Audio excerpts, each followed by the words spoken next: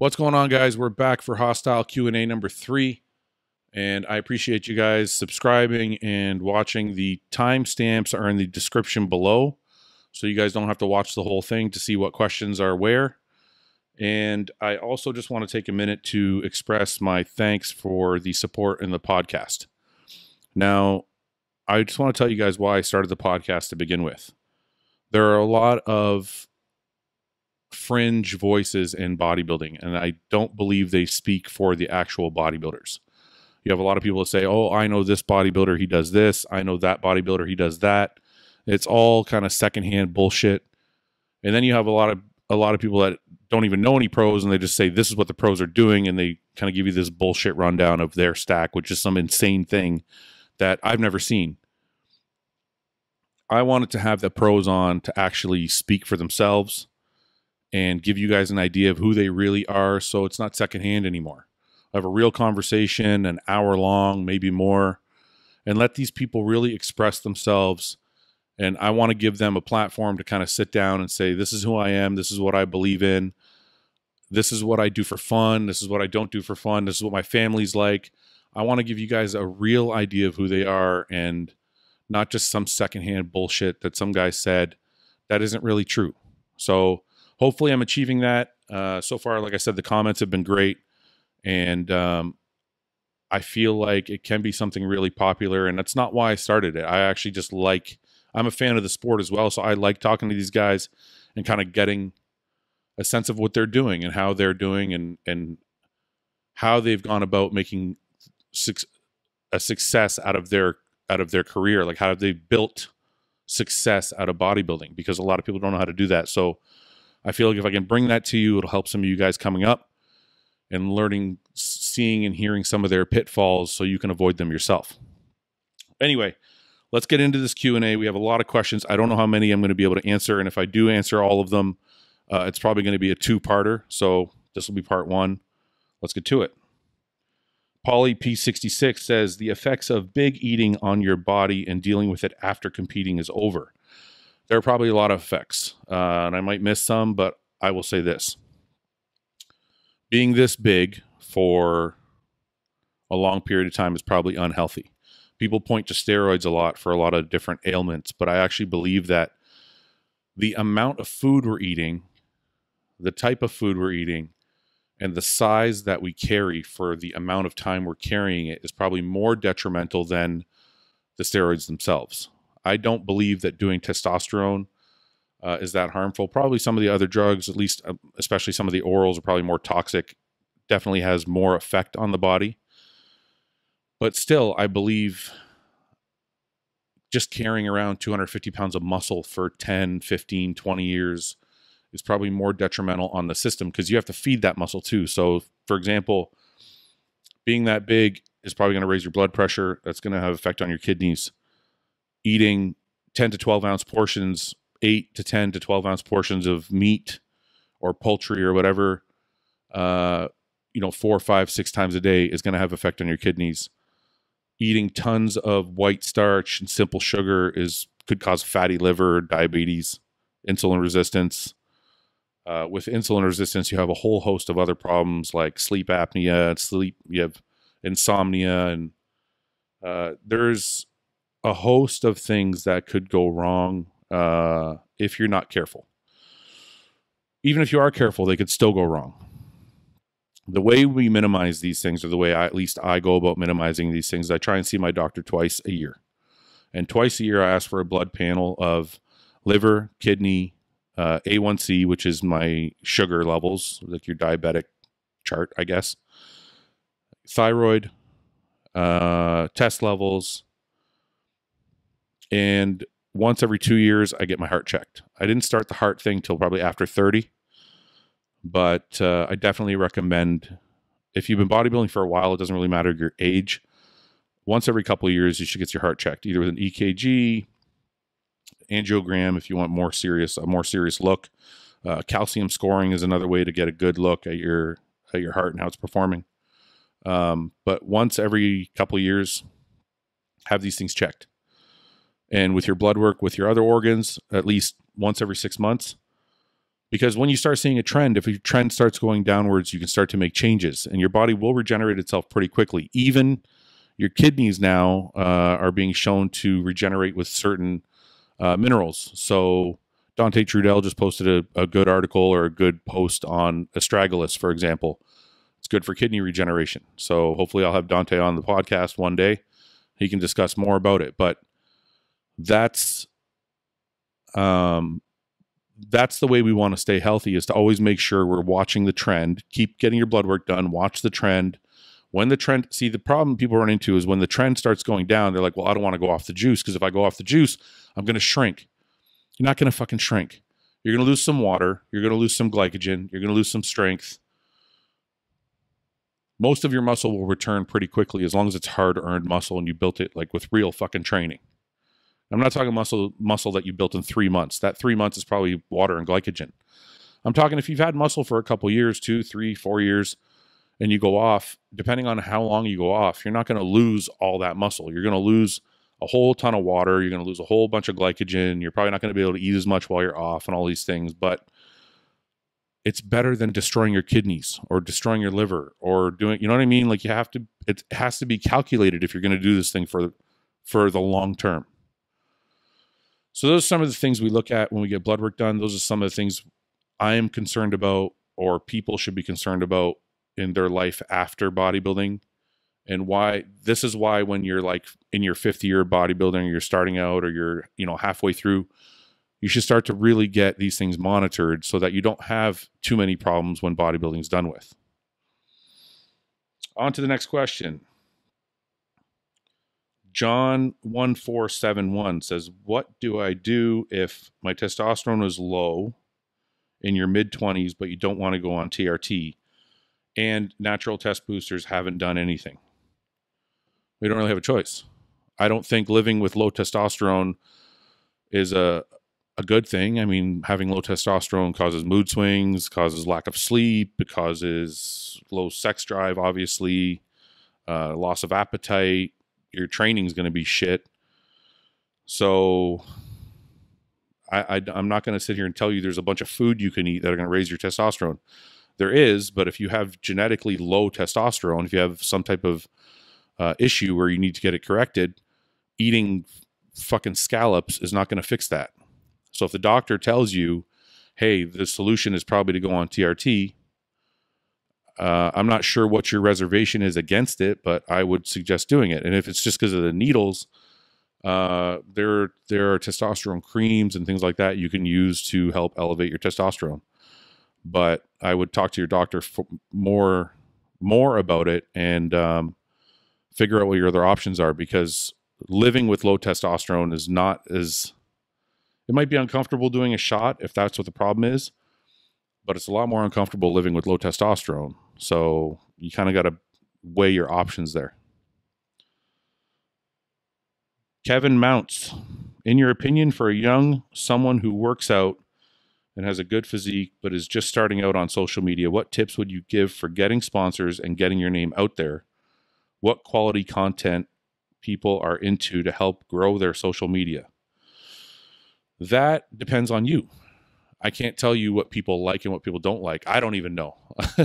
Sometimes you could post a video and it could get 100,000 views, and you could post the same video a month later and it could get 10,000 views. So, what people want changes from time to time, and it's not for me to tell you what people want. It's for you to figure out, because I can't tell you what you have to offer people. You have to figure out, this is how you get sponsors. You get sponsors by being valuable, and you become valuable by offering something to them that nobody else can offer. So that means, okay, I have 100,000 followers. Why are they following you? Is it because you're funny? Is it because you're interesting? Is it because you post really, really great photos? You have a great physique? Is it because you're offering a ton of information? Is it because you're motivating in some way? You have to figure out what your formula is. Like, I'll give you an example. People follow me. They tell me, I'm not going to be arrogant enough to think I know, but people tell me they follow me because I have a certain aggressive attitude that motivates them. or it's because I'm offering some type of information via training videos or whatever else. People don't follow me because I'm funny. You know what I mean? Like, people follow Antoine, for example. People follow Antoine because he's hilarious, or because he's a great physique. He's just really interesting. He's always doing weird shit. People follow Seth Feroci, for example, because he's real. He tells it how it is, and he's fun, and he's a family man, and you can really relate to that, right? People follow Frank McGrath because he's that iconic bodybuilder and all the photos, and people really want to identify with that bodybuilder because they grew up watching Frank, and he's got all the show me body parts, like the big arms and the big chest, the big forearms, and people like that shit. So everybody has a thing, right? Everybody has a thing that will make you aspire to want to follow them, or will make you want to aspire to be like them, or be motivated by them. You have to figure out what you have to offer people. And sometimes it takes a long time to figure that out. You know, you're not going to if you put one post up about nutrition and nobody likes it, it doesn't mean that's not your thing. It just means sometimes it takes time to get traction. I mean, look, my YouTube is a perfect example. I started my YouTube channel again this year with 27,000 subscribers, or something like that. When I look around the industry, people have like 100,000, 200,000, 300,000. I'm like, holy shit, I'm way behind. But it's because I haven't been active. I haven't been focused on it. I haven't given it enough time to get traction. So I'm like, okay, I do the podcast thing. You do the podcast thing. Some people like it. Okay, people like it. I'll keep doing that. See if it gets traction. See if people enjoy it. See if people want to listen. Do the Q&A thing. People want to listen. Do some training videos. See if people like them. They want to follow them. Do some cooking videos. See if people like those and they want to follow them. It's kind of a big experiment. You have to try different things and see what people like. Don't look at so-and-so and go, that guy's posting a lot of training videos. I'm going to post a lot of training videos. That might not be your thing. It might not give you the following it's giving that other guy. Hey, that guy's really funny. I'm going to try and be really funny and see. You might not be funny. People might not think you're funny. You might be copying that guy. But if it doesn't, the one thing I've realized about social media is the people who do the best are usually the people who are the most genuine, or if they're faking it, they're really good at faking it. So whatever you're doing, my advice is to be as genuine as possible and as real as possible. And I think that's the way to build a real fan base where people can trust you and they believe what you're saying and they identify with you because you're being honest with them. So going back to your question, it's find the thing that you do best and do it a lot. Do it a lot. Don't kill people. Don't blow their phones up with your videos, but have a routine, stay consistent, and just watch your fan base grow. Start networking with other people and watch your fan base. And as your fan base grows, then you can begin to ask sponsors, hey, can I be an ambassador? Hey, can I be an athlete? Hey, is there an internship somewhere in your company that I can fit into? Like, sometimes starting at the bottom and working your way up is still a thing. So just my advice, find what you love, find what identifies you, and show people and see if they gravitate towards it. Okay, guys, next question is from DePontani. DePontani? 08. Sorry if I'm butchering these. Do you use a logbook? And if not, how do you track your progress? So I had this little debate with Dante Trudel on his page because Dante is an avid user, an avid, he wants all his clients and anybody he can talk to use a logbook because it's worked for him. And I do think it's valuable. I mean, look, Dorian Yates used one. There's lots of people that use logbooks and I think they are valuable. I think it is good to track your progress and know where you've been so you know where you're going. That being said, I just want to beat what I had last week. And I feel like if you can't remember what you did last week, then there's a problem. And I know if I did 315 on the bench last week for 8, I can remember that. So I know this week I need to do 315 again for 9 or 10 or whatever. So that's one way to look at it. The second thing is, once you reach a certain point, it's not really about weight anymore. Like, you're not just going to keep lifting more and more and more weight until you're fucking dead. There's going to be a point where you hit a plateau. Like, I've never squatted more than 550. Okay. Now I squat 405 for reps. I don't need to keep a logbook to remember that I did 405 15 times last week. I just know I want to do 405 at least 15 times this week. And I don't need to keep a logbook because I'm not ever going to lift more than 5 plates. So what's the logbook for? Now, the place where I can see it being valuable, and I'm not saying it's not valuable, but for me, it just hasn't been a thing. But the place where I see it being valuable is when you look at long-term trends. So through the month of October and November, I ate this way and I lifted like this, and this is how the numbers went and up and down. Looking back on my career, there are some things I could have done differently, and having a logbook may have changed things. It may have helped me, but only if it coincided with logging my diet as well. Because I feel like if you're just logging your training, it's not the whole story. Because if you lifted a certain way, it could be because you're eating a certain way. So I think a logbook is valuable if you add the diet to it so that you can really know what's going on. And then I would say, yeah, I think it's a good idea. I wish sometimes I would have had one, but I also don't know if I care. I think I made out pretty good without it. I think I still added 10 pounds of muscle a year on my way up, and I still think I'm still developing muscle now, even at 40. So I don't feel like not having a logbook has held me back. You never know. I mean, maybe I could have been a top 6 Olympian if I had a logbook and I wrote everything down and it was perfect. But I'm pretty happy with the way my career has turned out without a logbook. So you still will make progress without a logbook. I think if you want to be perfect, if you want to be Dorian Yates crazy, if you want to be that really militant bodybuilder, I never could get there myself personally. I always worked hard, but I never could get to that place where I was writing down every gram of rice and every set and rep and it was never me. But yeah, I think there's a benefit to doing that if you can really nail everything perfectly and jot it all down so you know what your trends are and how to get big and how you got there. Diego Vasquez 14 says, in your opinion, what is the best way to begin enhanced bodybuilding? After you have a good natural base, should your first 3 to 4 cycles be strictly about size and using bulking PEDs, or just go by look and feel? This is going to be a short answer because I stated the answer to this in my last Q&A, and I know a lot of you guys are not going to like this answer.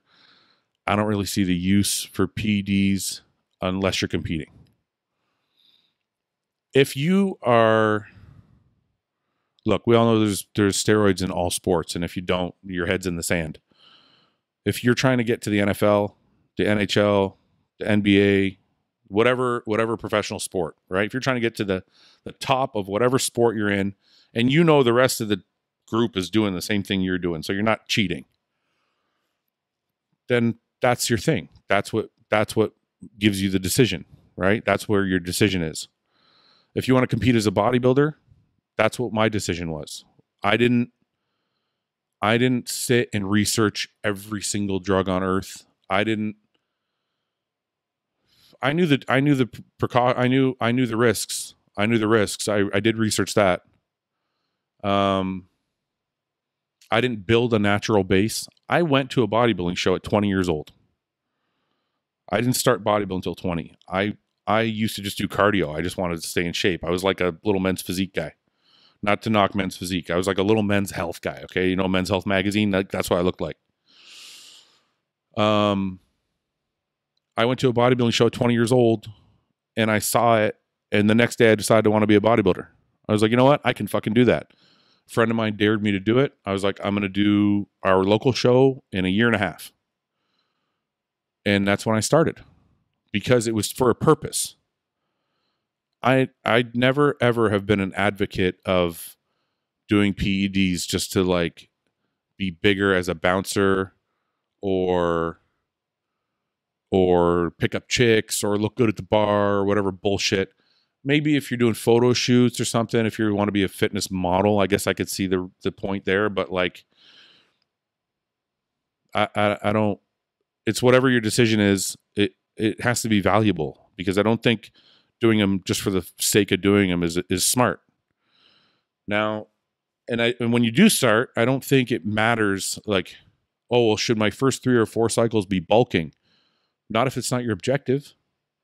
If you weigh 180 pounds already and you're like, I want to be a fitness model, you don't really got to be too much bigger. So why would you do a bunch of bulking cycles? You're going to do the cycles that are dependent on what your goal is. So it's all like a well thought out thing. Okay, I want to be a bodybuilder. So what should my first cycle be? Well, I'm small. I want to get big. What should I'm going to start slow and let my body develop. Okay, I want to be a fitness model. Okay, well, I weigh 200 pounds already. Well, I don't need a bulking cycle. I'll just start on a cutting cycle. I'll get ready for a photo shoot. What your first cycle is going to depend what your goals are. If your goal is to look good at the fucking bar, go do it naturally. I'm not an advocate of PEDs just to look good at the beach. So if that offends anybody, I apologize. But I feel like it's a pretty serious thing, and it does have consequences. And if you're not doing it for any specific reason or getting anything back from it, and it's just to boost your ego, I just don't see the benefit. The risk reward is not there. Okay. John Engman says, I was wondering about different intercity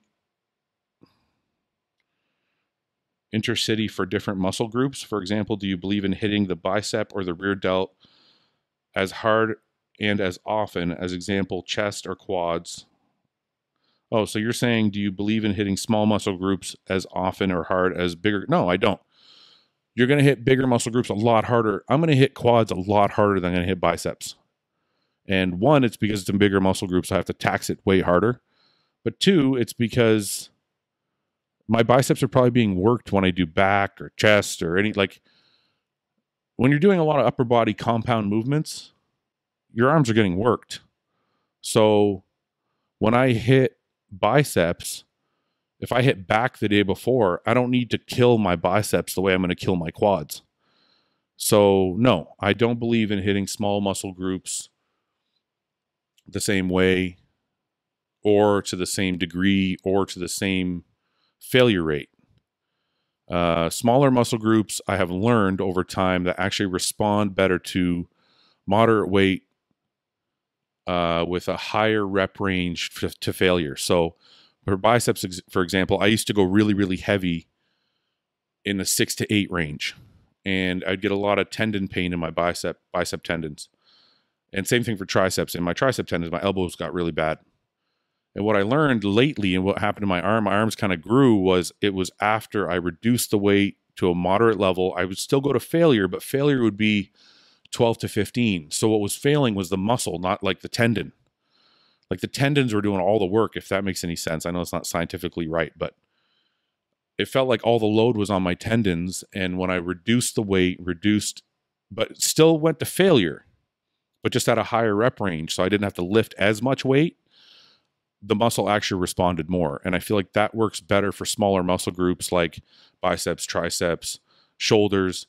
The only thing I really go heavy on shoulders on is military press, but that's still relative because I'm still getting 10 to 12 reps. So, yeah, you're going to hit bigger muscle groups in a different way. Bigger muscle groups to me need heavy weight, compound movements. Sometimes you're going to hit them twice a week, depending on recovery rates. So all that stuff kind of plays into it. So yeah, there is a difference in the way you're going to train different muscle groups. Tim Clow says, do you ever regret not staying natural? No. That's the answer to that question. No, just the reason I'm saying no is because like I said before in a previous answer, I started for a specific reason to become a pro bodybuilder, or at least at the time was to win my first pro show. So I don't regret it because I could not have won without it, and I would not have turned pro without it. So at least not, I'm not saying you can't, I'm saying with my genetics, I don't think I would have naturally. So I'm sure there's guys out there with way better genetics that, you know, could turn pro naturally or have won shows naturally that weren't natural shows, but that wasn't me. So I don't regret my decision. It was for a specific purpose. It served the purpose. It still serves the purpose. And when I'm done competing, it will no longer be part of my life. So no regrets. Mark Zizulka says, what foods are essential to your diet? Do you do meal plans yourself, or does someone still do them? The foods that are essential to my life are just bodybuilding foods, the standard foods: chicken, steak, ground beef, tuna, white fish, egg whites, eggs, rice, potatoes, oatmeal, cream of rice, pasta. That's it. Just like 10 foods that I eat like all the time. And then I have a cheat meal 2-3 times a week, right? But those 10 foods are like the foods I eat all the time. They're always there. Those are the staples in my diet. And as far as coaches go, I generally have done almost all of my off seasons by myself because I know how to get a surplus of food. And I feel like I have a good idea of how my body grows. Where I have a coach is usually in a diet phase. When I'm prepping for a contest, I have somebody help me set up my diet plan, and I think I could do it on my own. I just get a little fucking scatterbrain when I'm really hungry, so I have somebody to kind of keep an eye on me. And I think John, you know, I work with John Meadows most recently, and for most of my career in the later years, I worked with a lot of coaches, but John has probably been the most significant coach of my life. He has a good handle on how my brain works, so we work very well together that way. Next question. I'm not sure what this name is. Nacio Alvarez. Nacio Alvarez says, what is the perfect ratio for macros? 40, 40, 20. Pretty much. That's it. Off season. Off season, my ratio's 40, 40, 20, or sometimes 45, 45, 10. But 40, 40, 20 seems to work very, very well for me. But there's no such thing as a perfect ratio. There's a million different ways to put on muscle, right? Like, you could be keto, put on muscle. You could be on a very, very, like 1 year I was on a very high fat diet. Like I think I was on like it was almost like a 40, 40, 20, but the 20 was carbs. And I put on a lot of muscle that year. So there's a whole bunch of different ways to do this. I'm not going to say there's any perfect one. I personally like the 40, 40, 20 the best for the off season, the 40% protein, 40% carbs, 20% fat, because it gives me a nice variety of everything. I don't feel like my protein's too high that way because I feel like if your protein's too high, it could fuck with your appetite, and it's not necessarily that healthy. I feel like if your carbs are too high, past 40, you just probably start to get a little bit fatter, and you know, you're not going to control water weight and all that shit. And I think if your fats are too high, it can fuck with your appetite also. It can really, really crush your appetite quickly. So I think at 20, it's safe. I can still get some avocados in. I can still get some red meat in. But I'm not like dousing everything and eating tons of peanut butter and totally crushing my appetite. So 40, 40, 20 works very well for me. If I'm dieting, I'm probably getting into like a 50, 30, 20. Maybe even like 50, 25, 25. As I go, 50% protein, 25 carbs, 25 fat.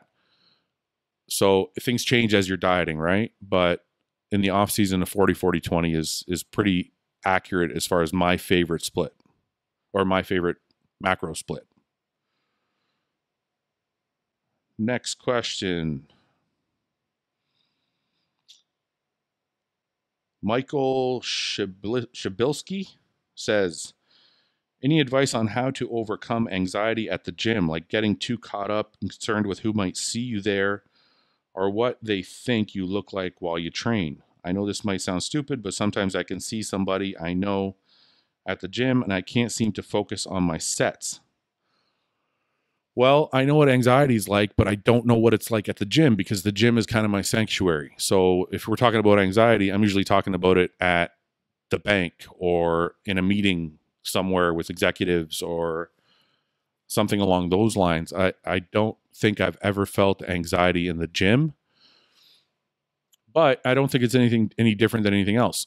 If I had anxiety in the gym, the first thing I would do is find a gym that wasn't super busy. Because if you have trouble with people watching you, it's going to affect your training. Find a gym that's not so busy. So that's step one. Step two, I would find a time in the day when the gym's not as busy. Don't go at 5 o'clock. You know the gym is going to be rammed from 4 to 7.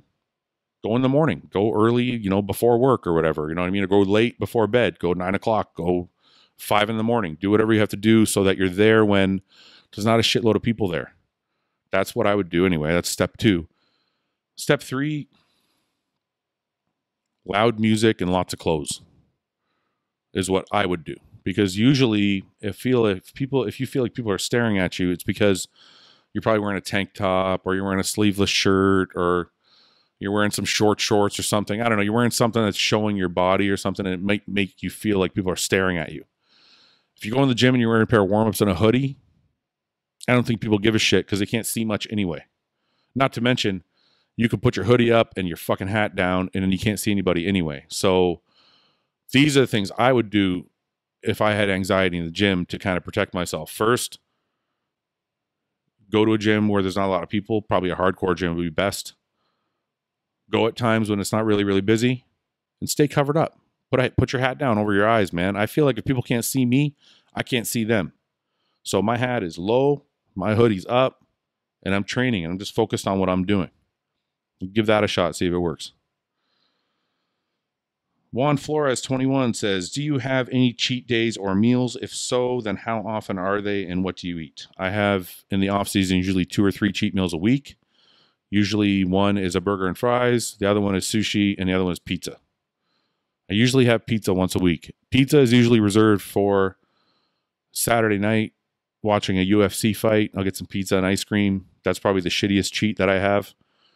During the week, in the middle of the week, usually Wednesday, I'll have like either Five Guys, I'll have like a burger, fries, or 2 burgers and fries, or I'll have sushi on that day. Usually it's 2 a week.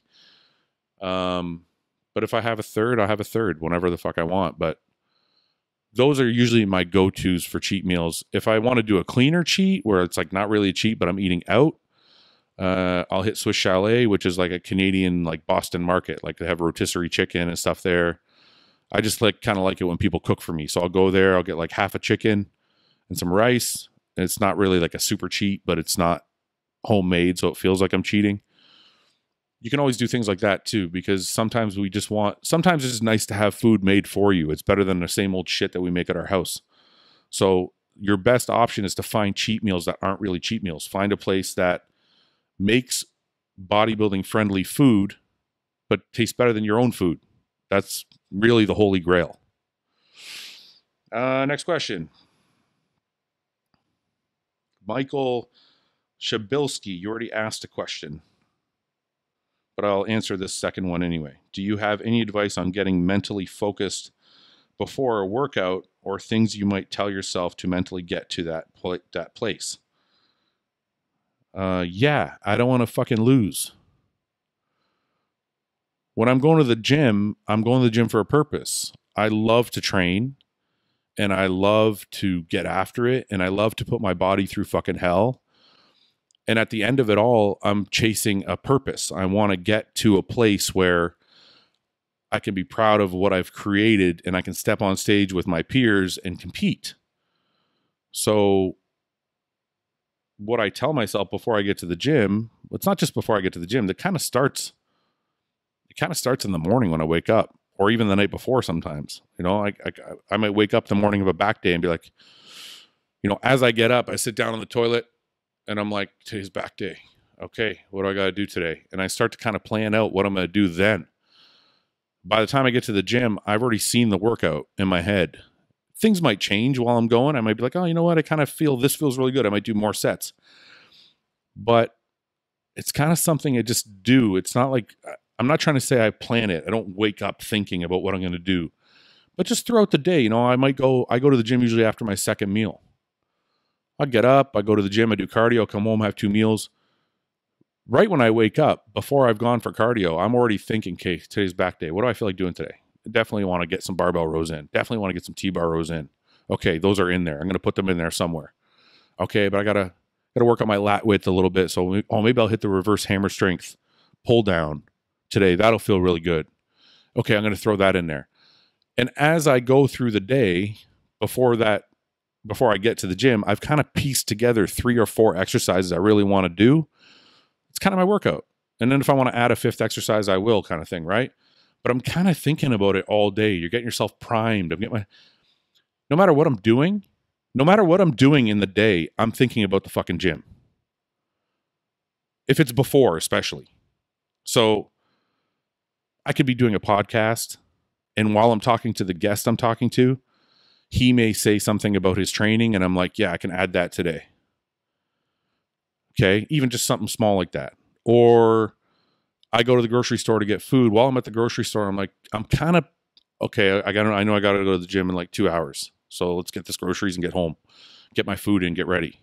I'm kind of always getting myself ready. I'm always conscious of that workout, conscious of what exercises I have to get in and when, so that when I get there, I'm like a caged fucking animal. I'm ready to go. And when I don't feel that way, I know I need a day off, because usually when I get to the gym, I'm ready to go. So it's a matter of your whole day is spent preparing. Okay, I know I want to do that exercise. Okay, how many hours I got? Okay, I'm going to get this meal in. I'm going to eat a little more carbs today. I know it's leg day. I want to fucking be ready. All right, how much time? Okay, there's only fucking hour and a half left. Okay, I better go fucking take a shower.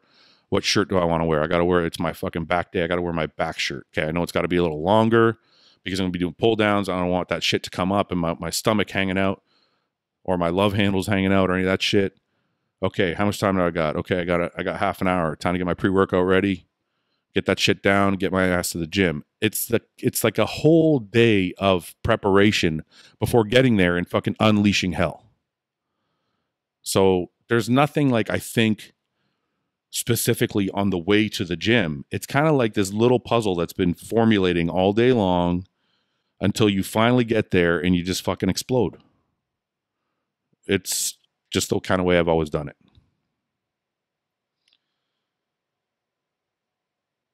Okay, Wayne Barfield asks, there's a lot of questions here. Okay, so how many calories do you think are good for building muscle without being a slob? Because he leaves his weight and his height and his body fat percentage. Okay, this is what I'm going to tell you. There is a Harris-Benedict equation that will help you put together your basal metabolic rate, meaning the calories you need for the day. So go to Google and type in Harris-Benedict equation, and then fill in the blanks. Fill in your height, your weight, your age, all that shit the way it says to, and do the equation. And it will tell you how many calories a day you need just to live. And then it will tell you to multiply by 1.3 or 1.4, 1.5, 1.6, depending on your activity level. So multiply that number by the 1.6. That will give you your daily caloric needs, including your output. Take that number, and if you're in the off season, increase it by 200 calories until you start getting fat. 200 calories every couple weeks. And then 1 week you're like, oh fuck, I feel like I'm getting fat. Take a step back. But always try and be in a surplus. If you're dieting, take those calories, the daily caloric intake, reduce it by 200.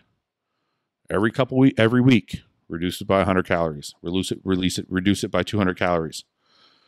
And you'll see, week by week, with the added cardio and the reduction of calories, you'll start to get more and more and more shredded. It's not complicated to get shredded, as long as you're starting with the right number. The problem people run into is they eat too little and then they try and reduce the calories from there, and they end up starving and their body shuts off and they don't lose any weight. If you start with the proper amount of food, then as you reduce calories, your body will continue to strip away fat. So, and as far as being a slob, look, if let's say it says to eat 3,000 calories. So you're like, okay, I'm going to eat 3,200. Okay, so you eat 3,200. The first week, say you put on a lot of weight because your body's like, holy shit, I'm not used to eating this much weight, this food. All of a sudden, I'm retaining a bunch of water. Give it a couple weeks. Let your body get used to the amount of food. As long as it's clean, you should get hungry. As you get hungry, as your body starts to flush out that water and get used to the amount of food, from there, you can go, okay, I'm going to add another 200. See how that goes. Do it for a couple weeks. Add another 200. Okay, I feel pretty good. Add another 200. Holy shit. I feel like I'm really watery this week, and I feel like I'm getting chubby and kind of getting washed out. Go back 200 and hang out there for a little while. That's all it takes. You don't have to keep increasing your food. You can't keep increasing your food. Eventually, you're just going to get fat. So there has to be a number that's a sweet spot for your body. Let your body grow into that weight. As your body grows into the weight, then you can go, okay, I think I'm getting leaner at this weight. I'm going to increase 200 calories. Boom, increase 200 calories. It's a slow process, but that's how it works.